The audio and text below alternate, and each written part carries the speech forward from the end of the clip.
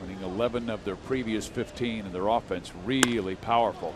And there's a line drive caught by Giavotella, lobs it to Hosmer, safe back at first base. Wow, that was almost something really special. As Johnny Giavotella is answering the call when it comes to is he ready defensively. That, you don't teach that. Now, he was a little off balance. Had he made a little bit more accurate throw, Hosmer would have been able to double him up and get James out of the inning. So we see this an awful lot by watching the Royals daily. Athletic players make brilliant plays. Ends up saving runs, and man, Hosmer almost got him.